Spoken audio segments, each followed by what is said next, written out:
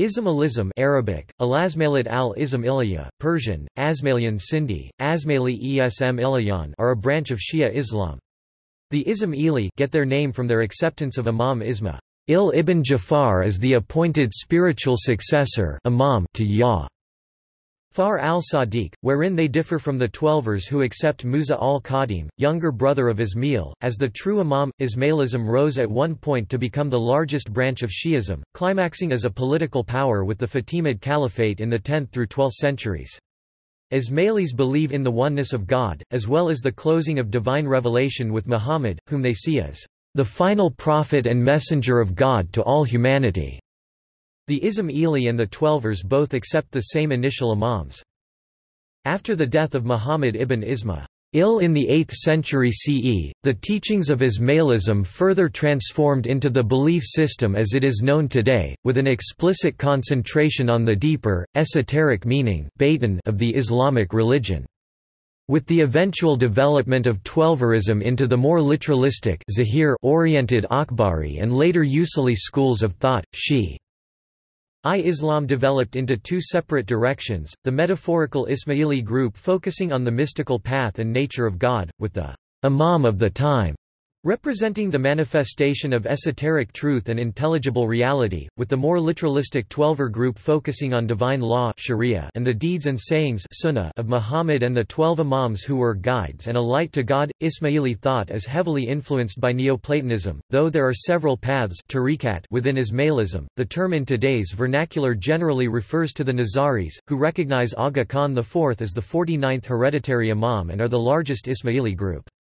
In recent centuries Ismailis have largely been a Pakistani and Indian community, but Ismailis are also found in Bangladesh, Malaysia, Syria, Iran, Saudi Arabia, Yemen, Jordan, Iraq, East Africa, Angola, Lebanon, and South Africa, and have in recent years emigrated to Europe, Canada, Australia, New Zealand, the United States, and Trinidad and Tobago. There are also a significant number of Ismailis in Central Asia. History.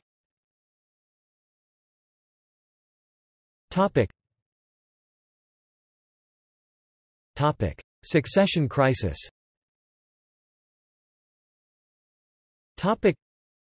Ismailism shares its beginnings with other early Shi'i sects that emerged during the succession crisis that spread throughout the early Muslim community.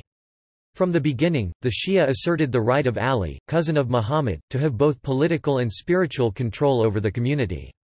This also included his two sons, who were the grandsons of Muhammad through his daughter Fatima. The conflict remained relatively peaceful between the partisans of Ali and those who asserted a semi-democratic system of electing caliphs, until the third of the Rashidun caliphs, Uthman, was killed, and Ali, with popular support, ascended to the caliphate. Soon after his ascendancy, Aisha, the third of the Prophet's wives, claimed along with Uthman's tribe, the Umayyads, that Ali should take qisas blood for blood from the people responsible for Uthman's death.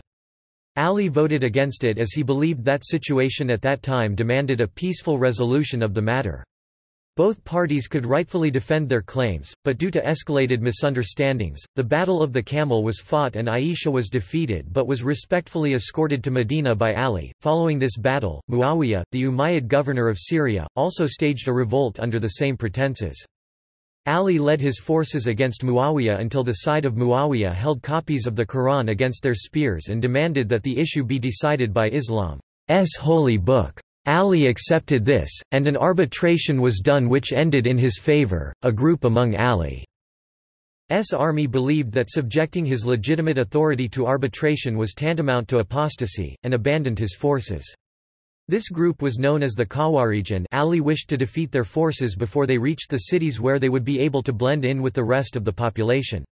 While he was unable to do this, he nonetheless defeated their forces in subsequent battles. Regardless of these defeats, the Kharijites survived and became a violently problematic group in Islamic history. After plotting an assassination against Ali, Muawiyah, and the arbitrator of their conflict, only Ali was successfully assassinated in 661 CE, and the imamate passed on to his son Hassan and then later his son Husayn, or according to the Nizari Ismaili, the imamate passed temporarily to Hassan, who was an entrusted imam al-Imam al-Mustada, and afterwards to Husayn, who was the permanent imam al-Imam al-Mustakar. The entrusted imam is an imam in the full sense except that the lineage of the imamate must continue through the permanent imam. However, the political caliphate was soon taken over by Muawiyah, the only leader in the empire at that time with an army large enough to seize control. Even some of Ali's early followers regarded him as an absolute and divinely guided leader who could demand of them the same kind of loyalty that would have been expected for the Prophet. For example, one of Ali's supporters who also was devoted to the Prophet said to him, "Our opinion is your opinion and we are in the palm of your right hand." The early followers of Ali seem to have taken his guidance as right guidance, deriving from divine support. In other words, Ali's guidance was seen to be the expression of God's will and the Qur'anic message. This spiritual and absolute authority of Ali was known as Walaya, and it was inherited by his successors, the Imams. In the 1st century after the Prophet, the term Sunnah was not specifically defined as Sunnah of the Prophet but was used in connection to Abu Bakr, Umar, Uthman, and some Umayyad caliphs. The idea of hadith or traditions ascribed to the Prophet was not mainstream, nor was hadith criticism. Even the earliest legal texts by Malik b. Anas and Abu Hanifa employ many methods including analogical reasoning and opinion and do not rely exclusively on hadith. Only in the 2nd century does the Sunni jurist al-Shafi'i first argue that only the sunnah of the Prophet should be a source of law and that this sunnah is embodied in hadiths. It would take another 100 years after al-Shafi'i for Sunni Muslim jurists to fully base their methodologies on prophetic hadiths. Meanwhile, Imam Shia Muslims followed the Imams' interpretations of Islam as normative without any need for hadiths and other sources of Sunni law such as analogy and opinion. Karbala and afterward.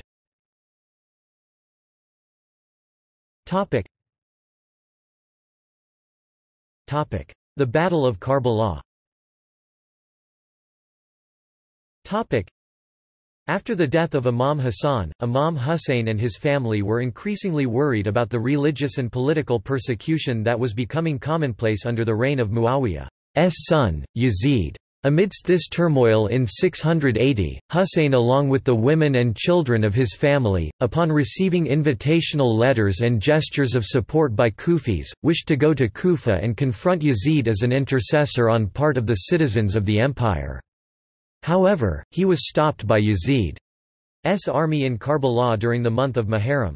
His family was starved and deprived of water and supplies, until eventually the army came in on the 10th day and martyred Hussein and his companions, and enslaved the rest of the women and family, taking them to Kufa. This battle would become extremely important to the Shi'i psyche. The Twelvers as well as Isma'ilism still mourn this event during an occasion known as Ashura. The Nizari-Ism-Ili, however, do not mourn this in the same way because of the belief that the light of the Imam never dies but rather passes on to the succeeding Imam, making mourning arbitrary. However, during commemoration they do not have any celebrations in Jamaatkhana during Muharram and may have announcements or sessions regarding the tragic events of Karbala. Also, individuals may observe Muharram in a wide variety of ways. This respect for Muharram does not include self-flagellation and beating because they feel that harming one's body is harming a gift from Allah. The beginnings of Ismaili Da'wah. After being set free by Yazid, Zainab bint Ali, the daughter of Fatima and Ali and the sister of Hassan and Hussein, started to spread the word of Karbala to the Muslim world, making speeches regarding the event. This was the first organized da'wah of the Shia, which would later develop into an extremely spiritual institution for the Ismailis. After the poisoning of Ali ibn Husayn Zayn al-Abidin by Hisham ibn Abd al-Malik in 713, Shi'ism first succession crisis arose with Zayd ibn Ali's companions and the Zaydis who claimed Zayd ibn Ali as the Imam, whilst the rest of the Shia upheld Muhammad al-Baqir as the Imam. The Zaydis argued that any Sayyid or descendant of Muhammad through Hassan or Hussein who rebelled against tyranny and the injustice of his age could be the Imam.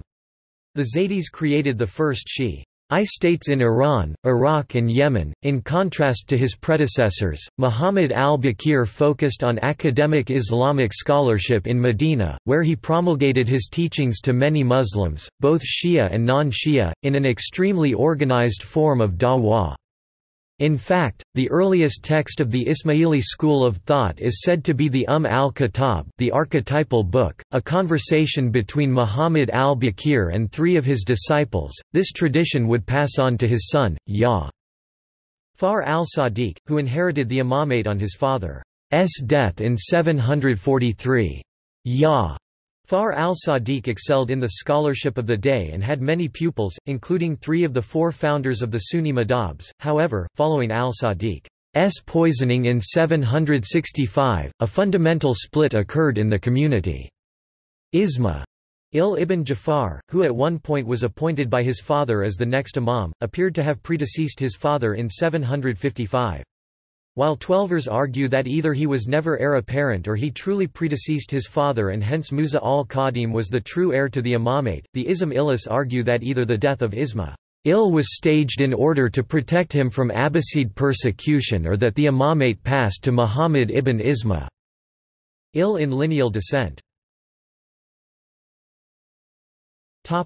Ascension of the dais. For some partisans of Ism-il, the imamate ended with Ism-il ibn Ja'far. Most Ismailis recognized Muhammad ibn Isma'il as the next imam and some saw him as the expected Mahdi that Ja'far al-Sadiq had preached about. However, at this point the Ismaili imams according to the Nizari and Mustali found areas where they would be able to be safe from the recently founded Abbasid Caliphate, which had defeated and seized control from the Umayyads in 750 CE. At this point, some of the Ismaili community believed that Muhammad ibn Ismail had gone into the occultation and that he would one day return. A small group traced the imamate among Muhammad ibn Ismail's lineal descendants. With the status and location of the imams not known to the community, the concealed Ismaili imams began to propagate the faith through Ayyan from its base in Syria. This was the start of the spiritual beginnings of the da'wah that would later play important parts in the all-Ismaili branches, especially the Nizaris and the Mustali. The I was not a missionary in the typical sense, and he was responsible for both the conversion of his student as well as the mental and spiritual well-being. The I was a guide and light to the imam. The teacher-student relationship of the I and his student was much like the one that would develop in Sufism. The student desired God, and the I could bring him to God by making him recognize the imam, who possesses the knowledge of the oneness of God. The I and Imam were respectively the spiritual mother and spiritual father of the Ismaili believers. Ja'far bin Mansur al-Yaman's The Book of the Sage and Disciple is a classic of early Fatimid literature, documenting important aspects of the development of the Ismaili Dawah in 10th century Yemen. The book is also of considerable historical value for modern scholars of Arabic prose literature as well as those interested in the relationship of esoteric Shi'ism with early Islamic mysticism.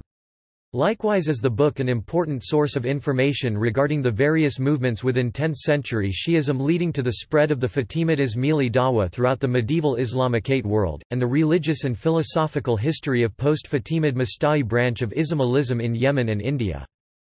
Shams Tabrizi and Rumi is a famous example of the importance of the relationship between the guide and the guided, and Rumi dedicated much of his literature to Shams Tabrizi and his discovery of the truth.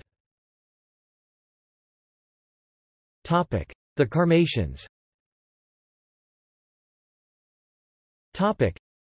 While many of the Ismaili were content with the Dai teachings, a group that mingled Persian nationalism and Zoroastrianism surfaced known as the Karmatians. With their headquarters in Bahrain, they accepted a young Persian former prisoner by the name of Abul Fadl al-Isfahani, who claimed to be the descendant of the Persian kings as their Mahdi, and rampaged across the Middle East in the 10th century, climaxing their violent campaign by stealing the Black Stone from the Kaaba in Mecca in 930 under Abu Tahir al-Janabi. Following the arrival of the al-Isfahani, they changed their Qibla from the Kaaba in Mecca to the Zoroastrian-influenced fire. After their return of the Black Stone in 951 and a defeat by the Abbasids in 976, the group slowly dwindled off and no longer has any adherents. The Fatimid Caliphate.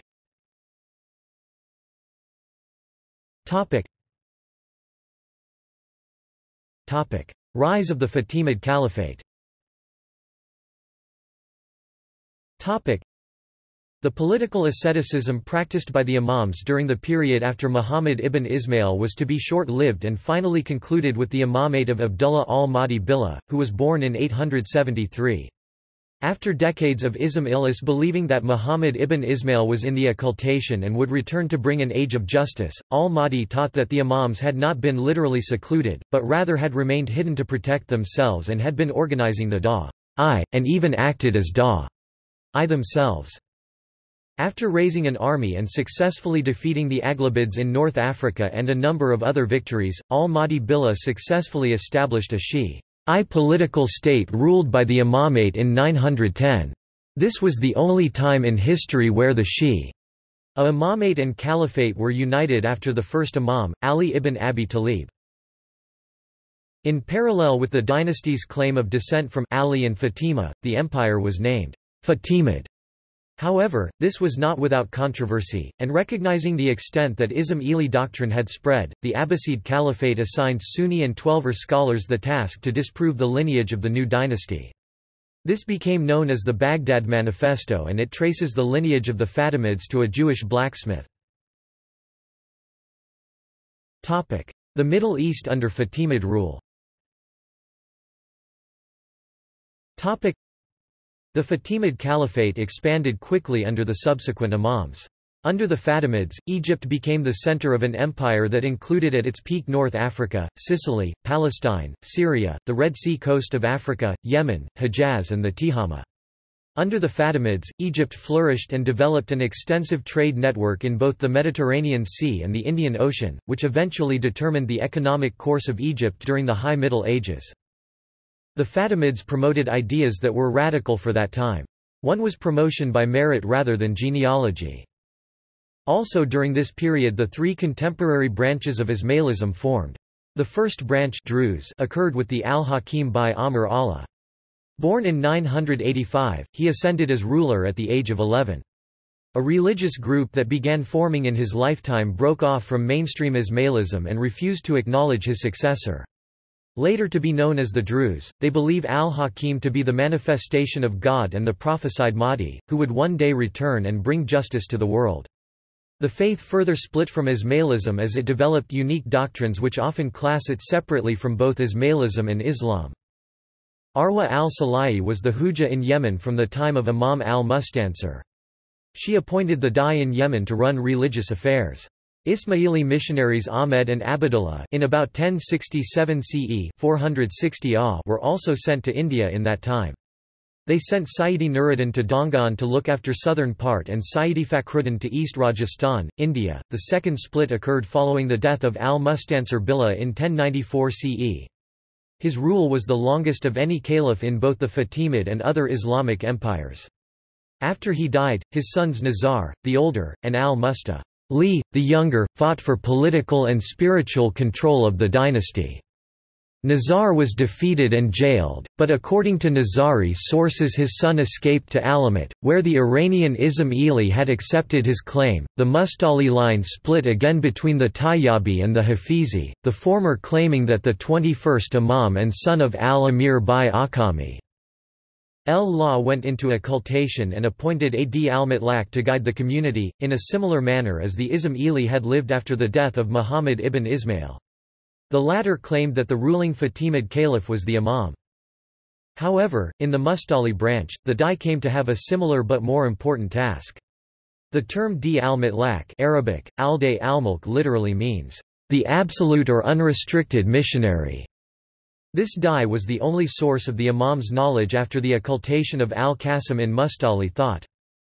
According to Tayyabi Ismaili tradition, after the death of Imam al-Amir, his infant son, at-Tayyib Abu el-Qasim, about 2 years old, was protected by the most important woman in Musta'li history after the Prophet's daughter, Fatima. She was Arwa al-Salahi, a queen in Yemen. She was promoted to the post of Hujjah long before by Imam Mustansir at the death of her husband. She ran the Dawat from Yemen in the name of Imam Tayyib. She was instructed and prepared by Imam Mustansir and ran the Dawat from Yemen in the name of Imam Tayyib, following Imams for the second period of Satr. It was going to be on her hands, that Imam Tayyib would go into seclusion, and she would institute the office of the Di al-Mutlaq. Zob bin Musa was first to be instituted to this office. Dai continued in Yemen up to 24th Dai Yusuf, who shifted Dawat to India. Before the shift of Dawat in India, Dai's representative were known as Wali ul Hind. Sayyidi Hassan Fir was one of the prominent Ismaili wali of 14th century. The line of Tayyib Dais that began in 1132 is still continuing under the main sect known as Dawoodi Bohra. See List of Dai of Dawoodi Bohra. The Mustali split several times over disputes regarding who was the rightful Di al-Mutlaq, the leader of the community within the occultation. After the 27th Dai, Sayyidina Dawood bin Qutb Shah, there was another split. The ones following Sayyidina Dawood came to be called Dawoodi Bohra, and followers of Sulayman were then called Sulaimani. Dawoodi Bohra's present Dai al-Mutlaq, the 53rd, is Sayyidina Mufaddal Saifuddin, and he and his devout followers tread the same path, following the same tradition of the Amat Fatimiyin. The Sulaimani are mostly concentrated in Yemen and Saudi Arabia with some communities in the South Asia. The Dawoodi Bohra and Alavi Bohra are mostly exclusive to South Asia, after the migration of the Dawa from Yemen to India. Other groups include Atba'i Malik and Hebias Bohra. Mustali beliefs and practices, unlike those of the Nizari and Druze, are completely compatible with mainstream Islam, representing a continuation of Fatimid tradition and fiqh. Decline of the Caliphate.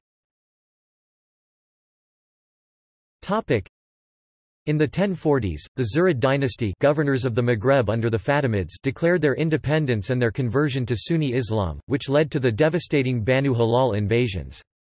After about 1070, the Fatimid hold on the Levant coast and parts of Syria was challenged by first Turkish invasions, then the First Crusade, so that Fatimid territory shrunk until it consisted only of Egypt. Damascus fell to the Seljuk Empire in 1076, leaving the Fatimids only in charge of Egypt and the Levantine coast up to Tyre and Sidon. Because of the vehement opposition to the Fatimids from the Seljuks, the Ismaili movement was only able to operate as a terrorist underground movement, much like the Assassins. After the decay of the Fatimid political system in the 1160s, the Zengid ruler Nur ad-Din, Atabeg of Aleppo had his general, Saladin, seize Egypt in 1169, forming the Sunni Ayyubid dynasty. This signaled the end of the Hafizi Mustali branch of Ismailism as well as the Fatimid Caliphate. Alamat.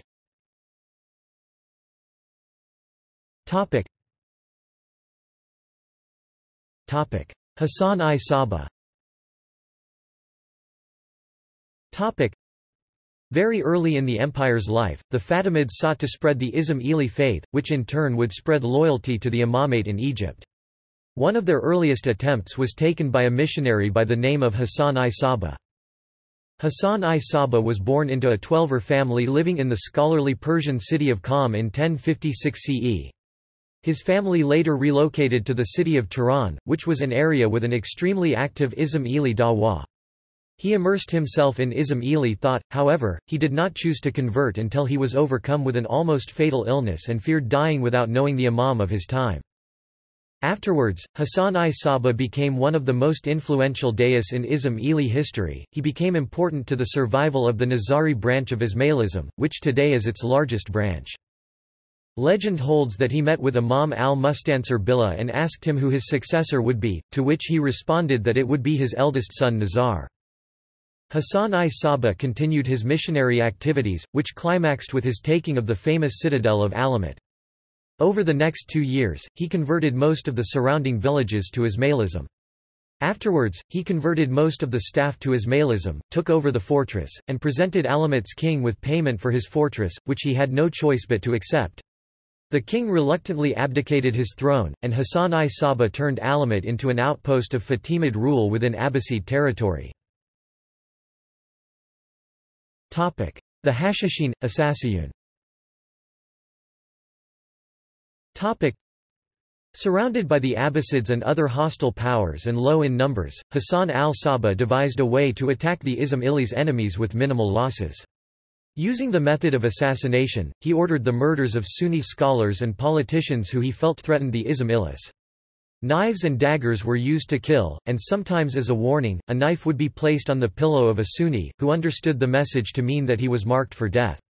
When an assassination was actually carried out, the Hashashin would not be allowed to run away. Instead, to strike further fear into the enemy, they would stand near the victim without showing any emotion and departed only when the body was discovered. This further increased the ruthless reputation of the Hashashin throughout Sunni-controlled lands. The English word, assassination, is said to have been derived from the Arabic word hashashin. It means both, those who use hashish, and one of the Shiite Ismaili sects in the Syria of the 11th century. Threshold of the imamate.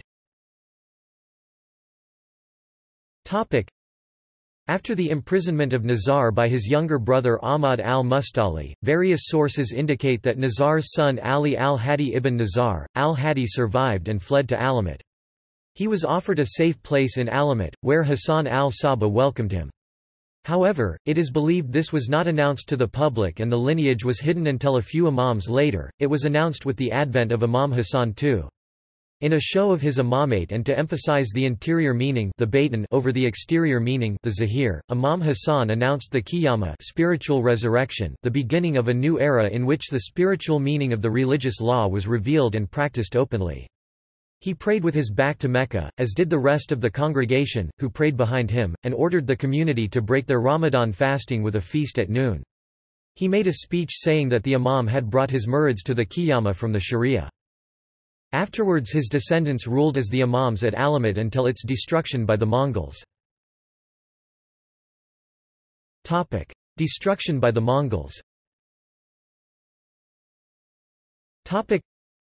Though it had successfully warded off Sunni attempts to take it several times, including one by Saladin, the stronghold at Alamut soon met its destruction. By 1206, Genghis Khan had managed to unite many of the once antagonistic Mongol tribes into a ruthless, but nonetheless unified, force. Using many new and unique military techniques, Genghis Khan led his Mongol hordes across Central Asia into the Middle East, where they won a series of tactical military victories using a scorched earth policy.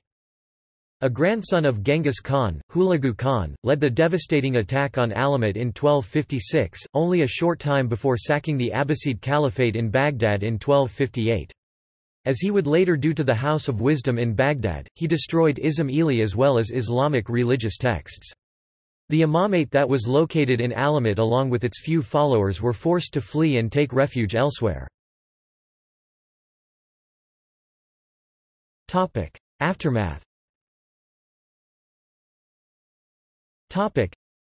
After the fall of the Fatimid Caliphate and its bases in Iran and Syria, the three currently living branches of Ismaili generally developed geographically isolated from each other, with the exception of Syria, which has both Druze and Nizari, and Pakistan and the rest of South Asia, which had both Mustali and Nizari. The Mustali progressed mainly in Yemen and then shifted their dawat to India under Dai, working on behalf of their last imam, Tayyib, and were known as Bora. From India, various groups spread mainly to South Asia and eventually to the Middle East, Europe, Africa and America. The Nizari have maintained large populations in Syria, Uzbekistan, Tajikistan, Afghanistan, Pakistan, India, and they have smaller populations in China and Iran. This community is the only one with a living imam, whose title is the Aga Khan. Badakhshan, which includes parts of northeastern Afghanistan and southeastern Tajikistan, is the only part of the world where Ismailis make up the majority of the population. The Druze mainly settled in Syria and Lebanon and developed a community based upon the principles of reincarnation through their own descendants. Their leadership is based on community scholars, who are the only individuals allowed to read their holy texts. There is controversy over whether this group falls under the classification of Isma'ilism or Islam because of its unique beliefs. The Tajiks of Xinjiang, being Ismaili, were not subjected to being enslaved in China by Sunni Muslim Turkic peoples because the two peoples did not share a common geographical region. The Barusho people of Pakistan are also Nizaris.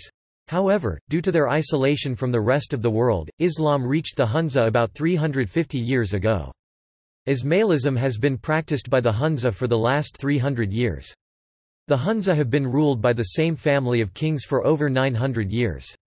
They were called Kanjuts. Sunni Islam never took root in this part of Central Asia, so even now, there are less than a few dozen Sunnis living among the Hunza. Ismaili historiography. One of the most important texts in Ismaili historiography is the Uyan al-Akbar, which is a reference source on the history of Ismailism that was composed in 7 books by the Tayyibi Mustalian Ismaili Da'i scholar, Idris Imad al-Din, born ca. 1392. This text presents the most comprehensive history of the Ismaili Imams and Dawa, from the earliest period of Muslim history until the late Fatimid era. The author, Idris Imad al-Din, descended from the prominent al-Walid family of the Quraysh in Yemen, who led the Tayyibi Mustalian Ismaili Dawa for more than 3 centuries. This gave him access to the literary heritage of the Ismailis, including the majority of the extant Fatimid manuscripts transferred to Yemen. The Uyan al-Akbar is being published in 7 volumes of annotated Arabic critical editions as part of an institutional collaboration between the Institut Français du Proche-Orient in Damascus and the Institute of Ismaili Studies in London. This voluminous text has been critically edited based on several old manuscripts from the Institute of Ismaili Studies' vast collection. These academic editions have been prepared by a team of Syrian and Egyptian scholars, including Dr. Ayman F. Saeed, and this major publication project has been coordinated by Dr. Nader El Bizri and Dr. Sarab Atasi Katab IFPO. Beliefs.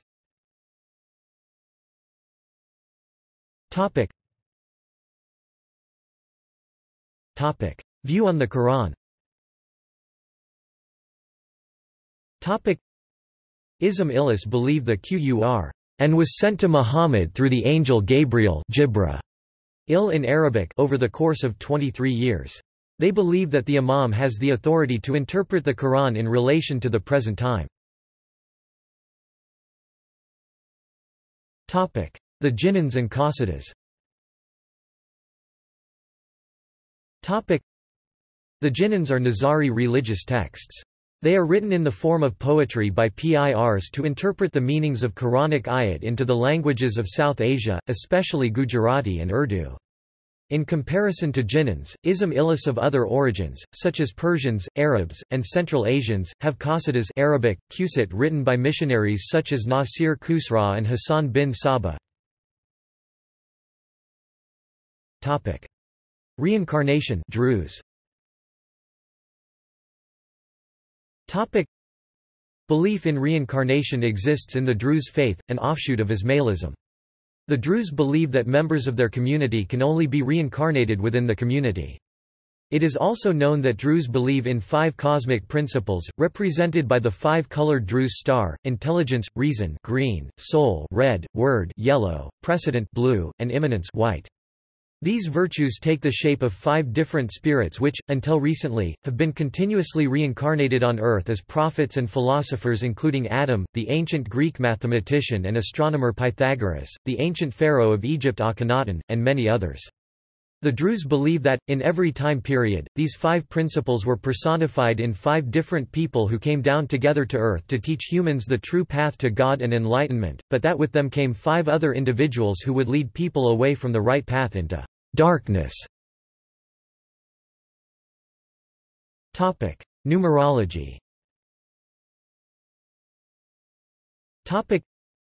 Isma'ilis believe numbers have religious meanings. The number 7 plays a general role in the theology of the Ismailiyya, including mystical speculations that there are 7 heavens, 7 continents, 7 orifices in the skull, 7 days in a week, and so forth. Imamate.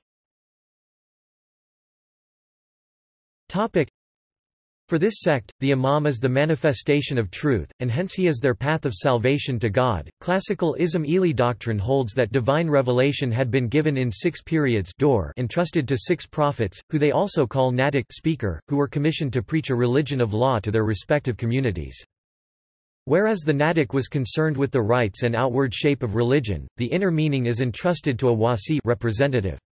The wasi would know the secret meaning of all rites and rules and would reveal them to a small circles of initiates. The Natik and the Wasi are in turn succeeded by a line of 7 imams, who guard what they received. The seventh and last imam in any period becomes the Natik of the next period. The last imam of the sixth period, however, would not bring about a new religion of law but rather supersede all previous religions, abrogate the law and introduce Din Adama al-Awwal, the original religion of Adam, practiced by Adam and the angels in paradise before the fall, which would be without ritual or law but consist merely in all creatures praising the Creator and recognizing His unity. This final stage was called the Qiyamah. Pir and Dawa.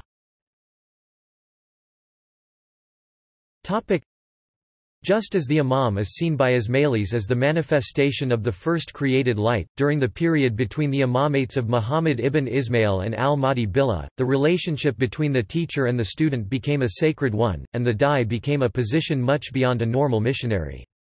The dai passed on the sacred and hidden knowledge of the Imam to the student, who could then use that information to ascend to higher levels. First the student loved the dai, and from the dai he learned to love the Imam, who was but an interceder on behalf of God. In Nizari Ismailism, the head dai is called the Pir. The Imam is the Pir in Nizari Ismailism. Zahir. In Ismailism, things have an exterior meaning, what is apparent. This is called Zahir. Batin. In Ismailism, things have an interior meaning that is reserved for a special few who are in tune with the Imam, or the Imam himself. This is called Batin. Aql. As with other Shia, Isma'ilis believe that the understanding of God is derived from the first light in the universe, the light of Aql, which in Arabic roughly translates as intellect, or to bind. Latin, intellectus. It is through this universal intellect Aql al-Kull that all living and non-living entities know God, and all of humanity is dependent and united in this light. Contrastingly, in Twelver thought this includes the prophets as well, especially Muhammad, who is the greatest of all the manifestations of Aql. God, in Ismaili metaphysics, is seen as above and beyond all conceptions, names, and descriptions. He transcends all positive and negative qualities, and knowledge of God as such is above all human comprehension. Read more at Ismaili Museum Teachings on Tawhid from primary sources. For the Shia, the light nur of the imamate is the universal intellect, and consequently, the imam on earth is the focus of manifestation of the intellect. Descent zakat. The Ismailis have submitted the Qur Anak Zakat CQUR and 9-103, which is a purification due and not charitable alms, to the imams since the death of the Prophet Muhammad. The zakat rates historically differed depending on the asset type: 2.5% of animals, 5% of minerals, and 10% of crops. Among Khoja Ismailis, the zakat is 12.5% of cash income, and among other Ismailis of Iran, Syria, Central Asia, and China, the zakat is 10% of cash income and other % of non-cash assets like crops and livestock. The entire zakat amount is given to the Ismaili Imam through his representatives in the Jamaat Khanas, called Muki Sahibs. The zakat Dasan funds are used exclusively for the benefit of the community and for the expenses the office of the imamate incurs in this work. And even though the imam has a right to a portion of those funds, personally, in fact the reverse happens and the imam supplements imamate funds from his personal resources, sometimes by an additional 150%. This has been documented in several interviews of the present Aga Khan. Wilaya. Wilaya is translated from Arabic as guardianship and denotes love and devotion for God, the prophets, the Amat and Imam Uz Zaman, and the Dai. It also denotes at following every order without protest, but with one's soul's happiness, knowing that nothing is more important than a command from God and that the command of his vicegerents is his word. In Ismaili doctrine, God is the true desire of every soul, and he manifests himself in the forms of prophets and imams. To be guided to his path, one requires a messenger or a guide, a dai. For the true mawali of the imam and dai, heaven is made obligatory. And only with this crucial walayat, they believe, will all the other pillars and acts ordained by Islam be judged or even looked at by God. Tahara or Shahada.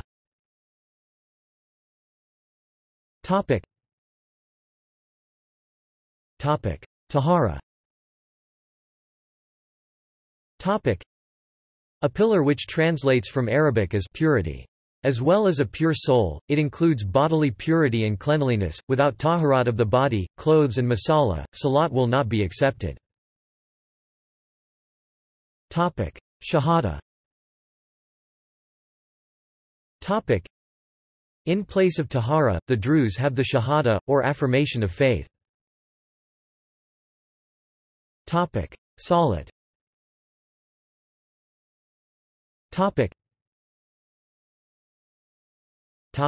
Zakat. A pillar which translates as charity, with the exception of the Druze sect. The Isma'ilis form of zakat resembles the zakat of other Muslims.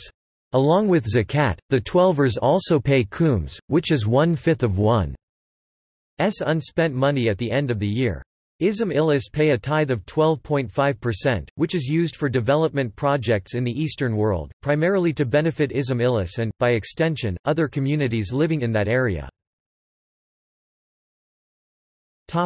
Psalm. A pillar which is translated as fasting. Sunni and Shi'ite Muslims fast by abstaining from food, drink from dawn to sunset, as well purifying the soul by avoiding sinful acts and doing good deeds, e.g., not lying, being honest in daily life, not backbiting, etc., for 30 days during the holy month of Ramadan, 9th month of the Islamic calendar. In contrast, the Nizari and Musta'ali sects believe in a metaphorical as well as a literal meaning of fasting.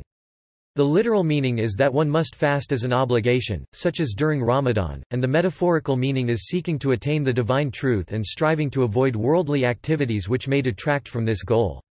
In particular, Isma'ilis believe that the esoteric meaning of fasting involves a fasting of the soul, whereby they attempt to purify the soul simply by avoiding sinful acts and doing good deeds.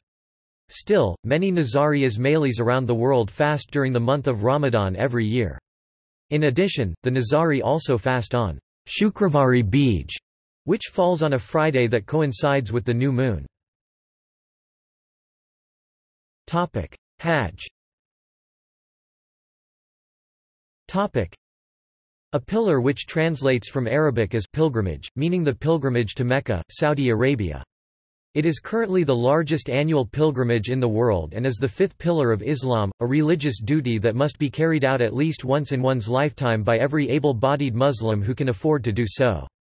Many Ismaili sects do not ascribe to mainstream Islamic beliefs regarding the Hajj, considering it instead to metaphorically mean visiting the Imam himself, that being the greatest and most spiritual of all pilgrimages.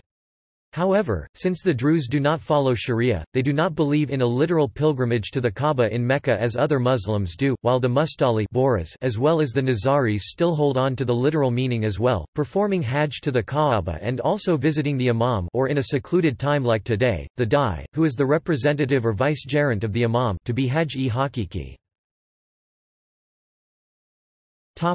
Jihad. An Islamic term, jihad is a religious duty of Muslims. In Arabic, the word jihad is a noun meaning struggle. Jihad appears frequently in the Qur'an, and is sometimes used in the non-military sense. A person engaged in jihad is called a mujahid, the plural is mujahideen. When a violent act is intended, the Qur'an and use the term cattle, meaning to engage in killing, violence. A minority among the Sunni scholars sometimes refer to this duty as the sixth pillar of Islam, though it occupies no such official status. In Twelver Shia Islam, however, jihad is one of the 10 practices of the religion. For the Jihad is the last of the 7 Islamic pillars, and for them it means a struggle against one's own soul, striving toward rightness, and sometimes as struggle in warfare. However, Ismailis will stress that none but their Imam Zaman, Imam of the time, can declare war and call his followers to fight. Topic: Branches. Topic: Nizari. Topic: The largest part of the Ismaili community, Qasim Shahi Nizari, today accepts Prince Karim Aga Khan IV as their 49th Imam, who they claim is descended from Muhammad through his daughter Fatima az-Zahra and Ali, Muhammad's cousin and son-in-law. The 46th Ismaili Imam, Aga Hassan Ali Shah, fled Iran in the 1840s after being blamed for a failed coup against the Shah of the Qajar dynasty. Aga Hassan Ali Shah settled in Mumbai in 1848. Muhammad Shahi Nizari, Mumini.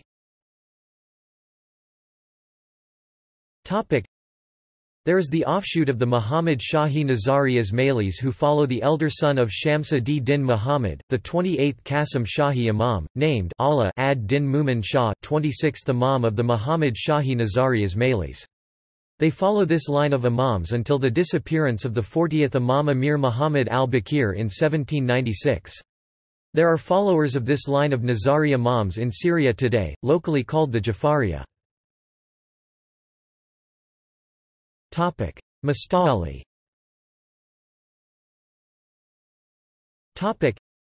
In time, the seat for one chain of the Dai was split between India and Yemen as the community split several times, each recognizing a different Dai.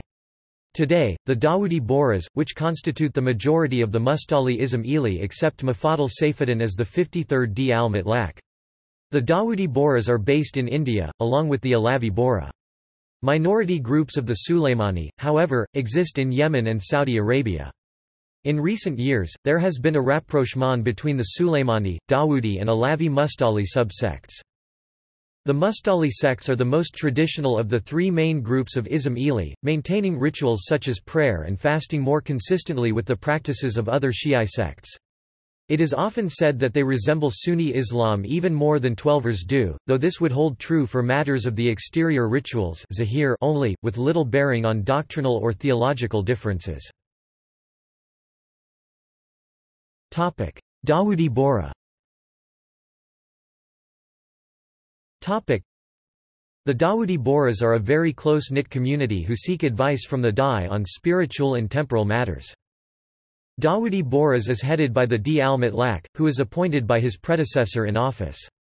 The Di al-Mutlaq appoints 2 others to the subsidiary ranks of Mazan Arabic Ma dun Madwan, licentiate, and Makassar Arabic. These positions are followed by the rank of Ra. Sul Hudud, Baisaheb, Mia Sahib, Sheikh Sahib and Mullah Sahib, which are held by several of Bohras. The Amil or Sahib-e-Raza, who is granted the permission to perform the religious ceremonies of the believers by the Di al-Mutlaq and also leads the local congregation in religious, social and community affairs, is sent to each town where a sizable population of believers exists. Such towns normally have a masjid, commonly known as mosque, and an adjoining Jama'at Khana, assembly hall, where socio-religious functions are held.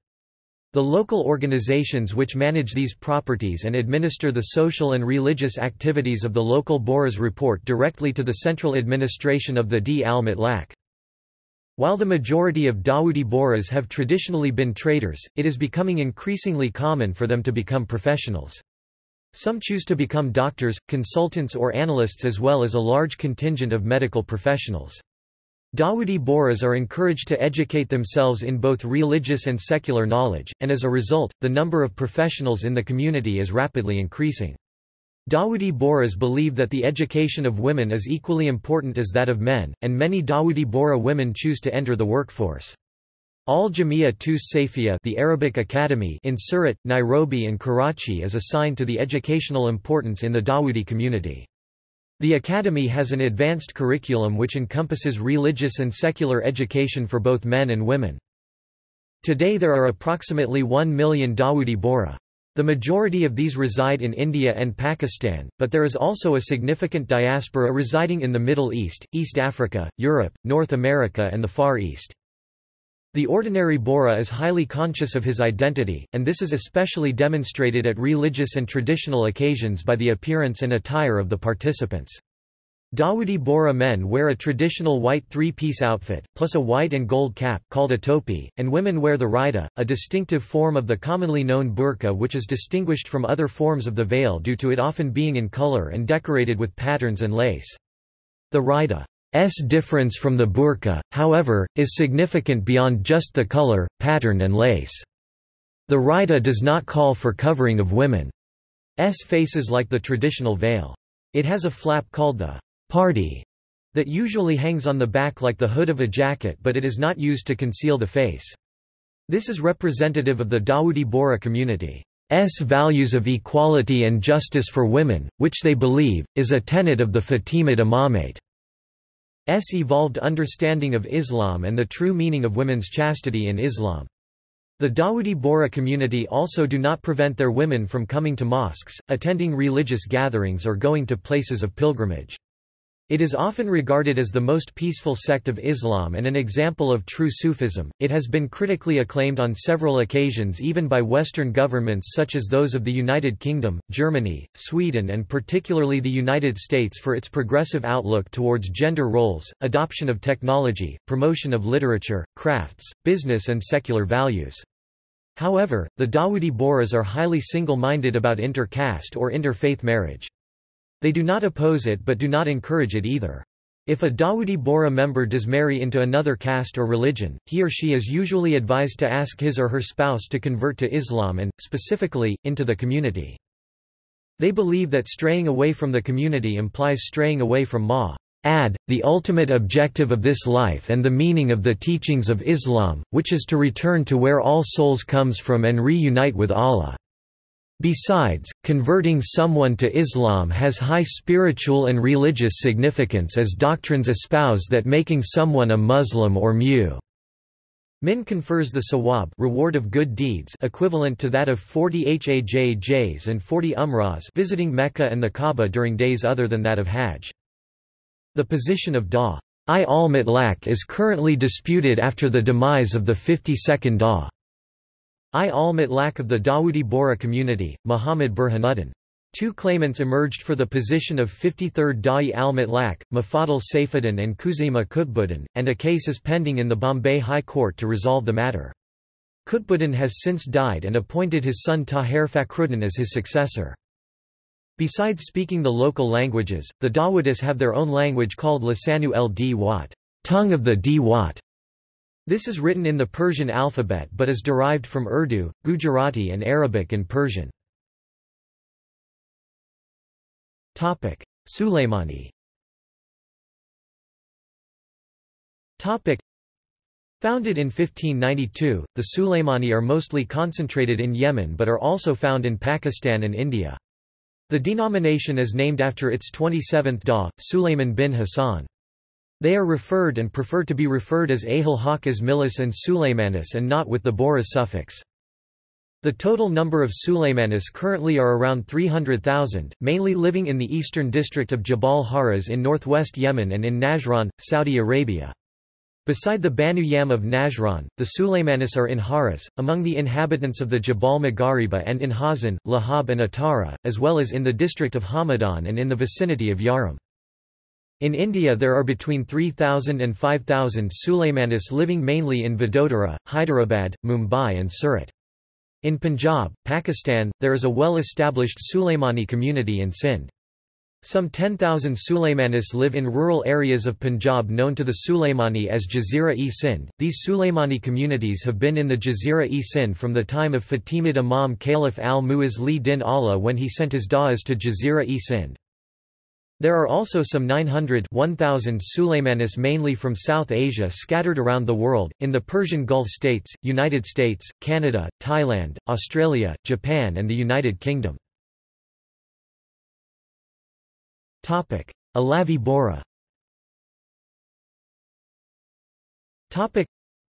The Alavi Boras, popularly and incorrectly known as Aliyah Boras, follow a different line of succession of Dwa missionaries from the 29th Da'i onwards after the split from Dawoodi Boras in Ahmedabad in 1621 CE. They believe the rightful Da'i was a grandson of the 28th Da'i named Ali Shams al-Din b. Ibrahim d. 1046 A. 1637 CE.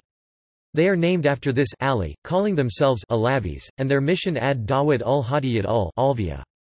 3 Da'is later, in 1110 A. 1699 CE, the seat of the Alavi Dawud was moved from Ahmedabad to Vadodara by 32nd Da'i, acting on the will of 31st Da'i except for a brief interlude in Surat for 20 years 1158–1178 A. 1745–1764 CE.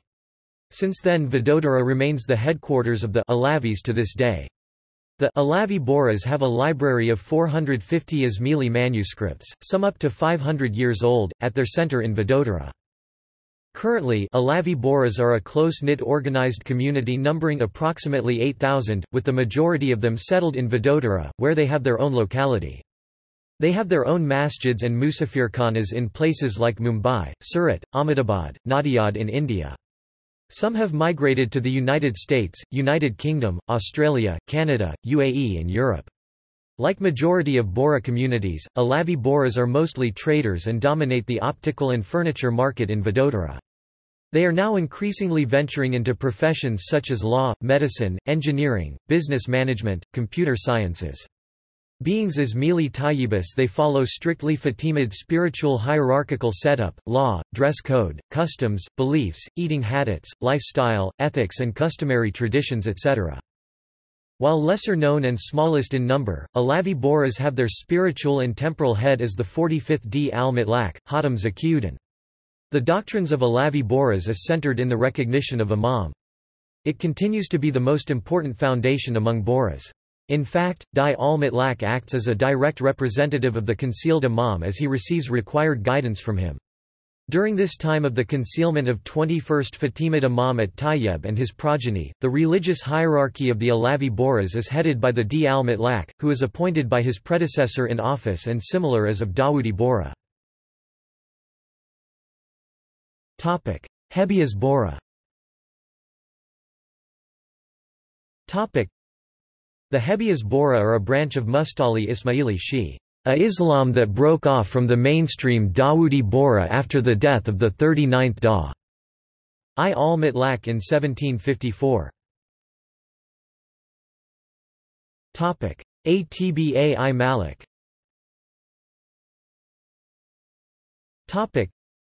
The Atba Malik Jamaat community are a branch of Mustali Ismaili Islam that broke off from the mainstream Dawoodi Bora after the death of the 46th Da. al-Mutlaq, under the leadership of Abdul Hussain Javaji. They have further split into two more branches, the Atba Malik Badar and Atba Malik Vakil. Progressive Dawoodi Bora. The Progressive Dawoodi Bora is a reformist sect within Musta Li Isma'i Islam that broke off circa 1977. They disagree with mainstream Dawoodi Bora, as led by the Da. al-Mutlaq, on doctrinal, economic and social issues. Offshoots.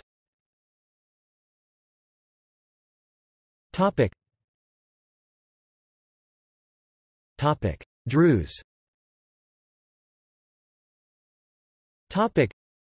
While on one view there is a historical nexus between the Druze and Isma'ilis, any such links are purely historical and do not entail any modern similarities, given that one of the Druze's central tenets is transmigration of the soul, reincarnation, as well as other contrasting beliefs with Isma'ilism and Islam. Druze is an offshoot of Isma'ilism. Many historical links do trace back to Syria and particularly Masyaf. Satpanth.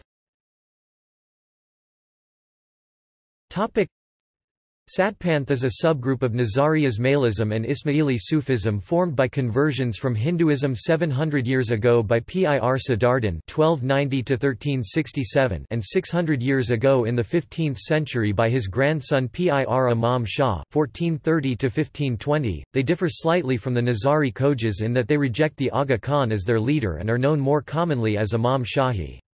There are villages in Gujarat which are totally Satpanthi, such as Purana near Ahmedabad where Imam Shah is buried. It is also the older form of Nizari Ismaili practice originating from the Kutch community of Gujarat. Pir Siddardin gave the first converts to Ismailism the name Satpanth because they were the followers of the true path. They were then given the title of Khoja to replace their title of Thakur. Extinct branches.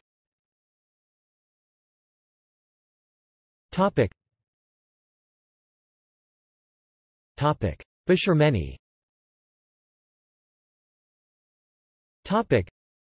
According to the historian Yaqut al-Hamawi, the Bisharmeni Ismailita or Ismaili, Nizari denomination of the Muslims who lived in the Kingdom of Hungary in the 10 to 13th centuries, were employed as mercenaries by the kings of Hungary. However, following the establishment of the Christian Kingdom of Hungary, their community was Christianized by the end of the 13th century. Hafizi. This branch held that whoever the political ruler caliph of the Fatimid Caliphate was also the imam of the time. After the reign of al-Amir, al-Hafiz was recognized as the imam of the time as well as his descendants. The Hafizi Ismaili sect had 26 imams. The Hafizi sect lived on into the 14th century AD with adherents in northern Egypt and Syria but had died out by the 15th century AD. Seveners.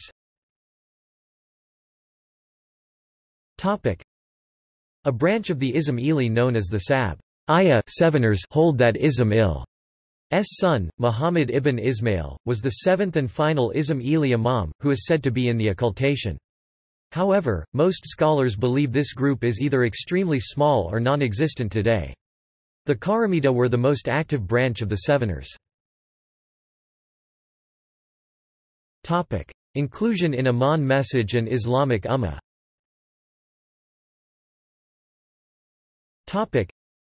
The Aman message, which was issued on 9 November 2004 27th of Ramadan 1425 by King Abdullah II bin al-Hussein of Jordan, called for tolerance and unity in the Muslim world.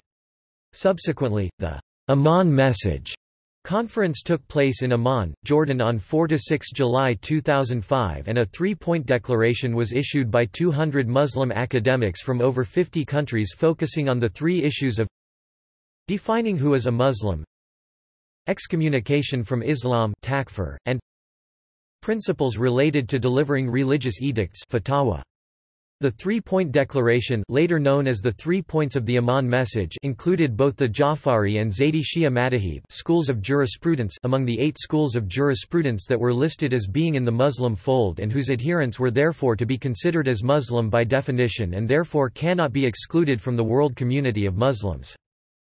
The Aga Khan, the 49th Imam of the Ismailis, was invited to issue a religious edict for and on behalf of the Ismailis, which he did by a letter explicitly stating that the Ismailis adhered to the Fari school as well as other schools of close affinity including the Sufi principles concerned with personal search for God. The summarization by Prince Ghazi bin Muhammad explicitly delineates on page 11 the place of the Ismailis as being within the Fari school as stated by the Aga Khan.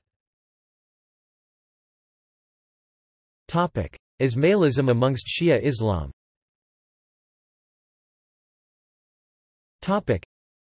The Shia belief throughout its history split over the issue of the imamate. The largest branch are the Twelvers, followed by the Zaydi and Ismaili and Kaysanite. All the groups follow a different line of imamate linked together as shown in chart below. File, imamchart.pdf. Ismailis in the Internet era.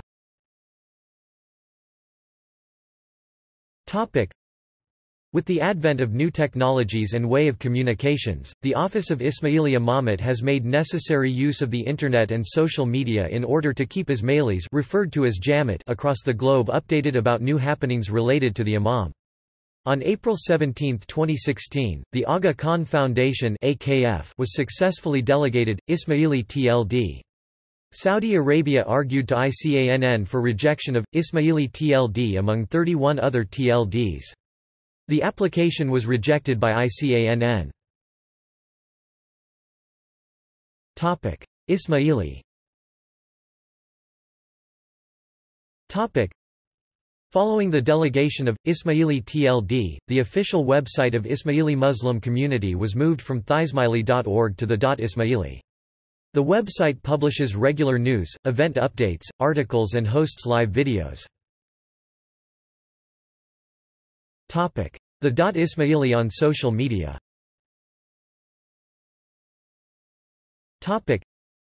The Office of Ismaili Imamate maintains official presence across 5 social media networks including Facebook, Twitter, Instagram, Snapchat and YouTube.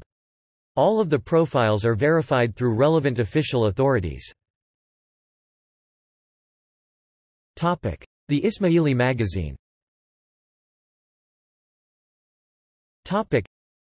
The offices of Ismaili Imamate in various countries publish a monthly magazine under the name of the Ismaili followed by the country name. For example, the Ismaili Pakistan. See also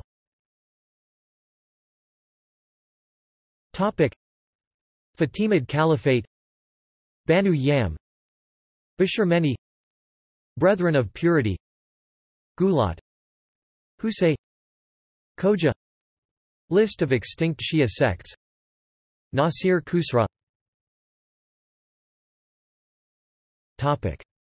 References.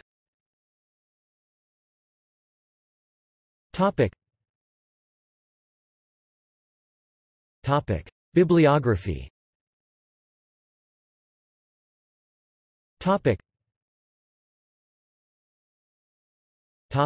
External links.